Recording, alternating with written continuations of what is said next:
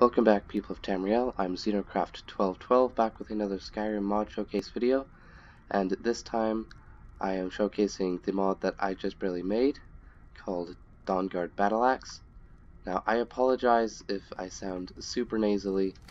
I am sick, and there's not much that I can do about that. I've been sick for like 2 weeks off and on. Hopefully my previous videos didn't sound this bad, because I was recovering and I thought I would be fine until it came back.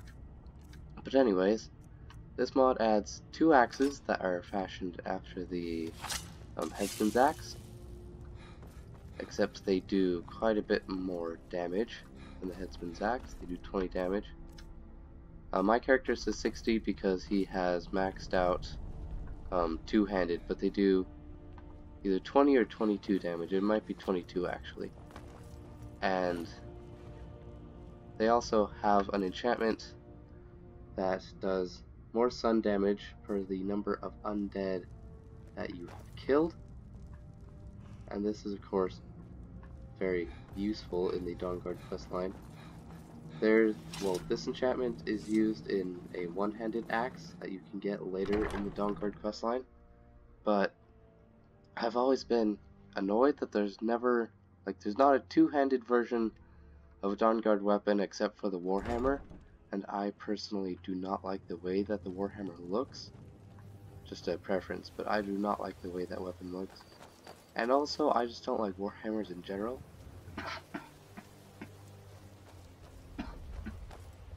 I apologize for the coughing again. I really wanted to make this video before I put the file up on the Nexus, which is what I am about to do, because having your file, having your video on a Nexus mod page and in the description of that Nexus mod page is, of course, extremely helpful. Need something? No. Huh? Huh? I'm glad we're finally taking the fight to those monsters. Great. We're not taking the fight anywhere, we're just standing around. But I'm trying to think of a place that I could go to show you, like, vampires. Amar Shame, I guess. Remember? Here we go. Hey, there's the regular axe. Now, I don't know, like, how to model the things in this game. If I did, I would have made, like, what I probably would have done is just scaled up the head of the one-handed axe and then put it on, like, the shaft for this axe or something to that effect. But I'm not that good at this game, so sorry, we're stuck with just the regular headsman's axe. So, something interesting that I'm about to show you is that the way this game handles undead is sort of interesting. So, that person, who is a vampire's thrall, so in theory the vampire killed them and resurrected them, well, they don't count as undead. Because if you go to the weapon, it still says 0. I don't know how, I don't know why this is the case, but it just is. And if I sound slightly different, that's because there's been about an hour break between when I first entered this cave and now. Why did she die so quickly? Oh yeah, so I have the gameplay set to novice, simply because I have not upgraded this weapon at all, and these vampires are scaled to me being level 118, and this axe is slightly worse than an ebony axe. So without upgrading it as sandstone, it's not worth it. It's nothing.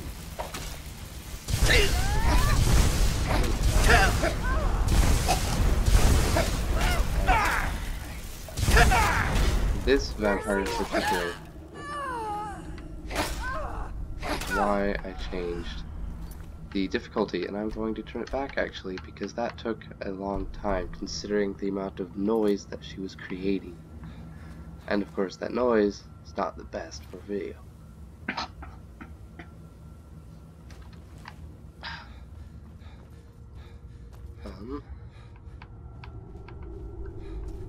So there's to make sure that, yeah, 2 undead killed. So it is counting them. Now, there's no way Something out there. to tell directly in the game if the enchantment is working, which is annoying, because it doesn't like catch them on fire or have any physical indication on the enemy if it's working. That was supposed to be my kill, dude. The night eternal. That's what I'm sorry. That wasn't me who killed it, but did it count? Yes. I have better looking weapons turned off right now because when I exported the mod file, I did not want better looking weapons to go with it, as it has in the past nearly got me in trouble for it with my faster swinging greatswords mod. So if you're wondering why everything kind of looks like crap, that's why. Why am I continuing here? Because this dungeon, no, I want to go back. But we... is Fort Dawnguard a place you can center of cell to? Let's find out. Fort Dawnguard. Nope. Great. And I can't fast travel out of here. So, when in doubt, center of cell Whiterun. The end all of everything. Just trying not to cough.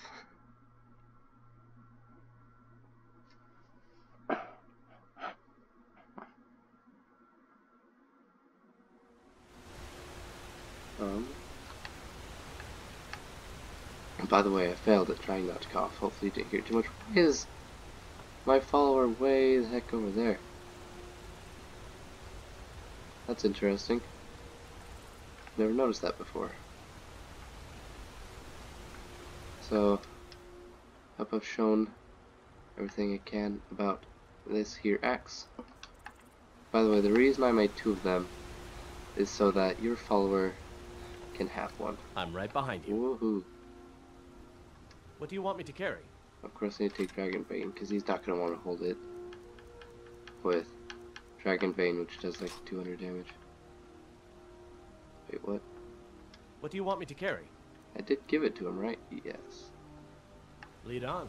Why are you not using it, dude? Hold the axe. Where's my axe? Oh, I probably gave him mine. Yeah. That's exactly what happened. This is what the quick save is for, folks. Okay, use it. No, you suck. He's programmed to be an archer, so I can understand why he would do that. Oh, those faces look great, don't they? I'm right behind you. What? Well, now he has the axe, so it works. That's all that matters.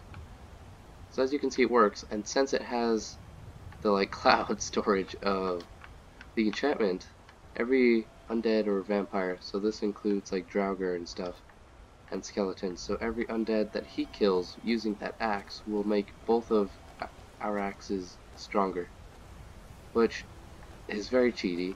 It's not how it's supposed to work, but since I couldn't figure out how to duplicate the enchantment and have it still work, this is what we're stuck with. And by the way, this axe looks a lot like, I believe it's an Indian polearm. I don't know. Skyrim did a video on it. I will link his video in the description, but this looks a lot like a polearm that Skyrim made and his friends. What the? Oh, sweet, more vampires. We're watching criminal. Damn you! This might be it. Like an actual vampire right here. What fires? Not the hard night lord. I can't remember.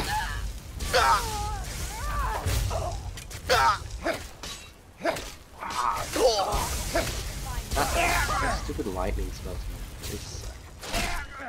I love how he hits these enemies with the with the shaft, with the wooden handle part of the weapon instead of the actual blade.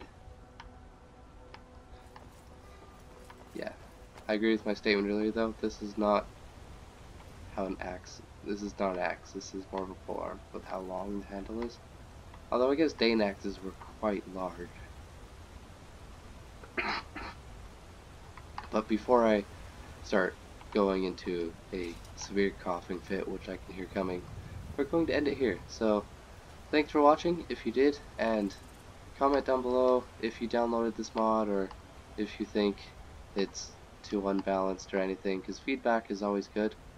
By the way, if you're if you're wondering why I look so cool right now with the dagger and the sword and the bow and the axe all at the same time, it's because I have a mod called, I believe, like favorited weapons like on your back or something. Just search favorited weapons on your back. It should show up if you just Google that, and I'll have the name of the mod in the description. But what it does is makes it so that all of your favorited weapons show up, except, well, all of them if they're different types.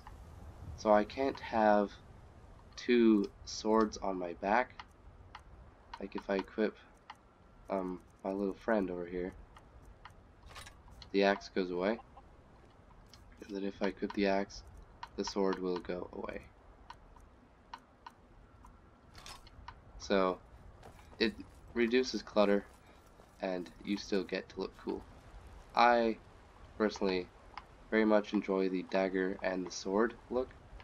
I like how they look close together like that, because that's how you would wear it in real life, or you'd have the dagger on the other side. But minor details. I'm rambling. So until the next time, goodbye.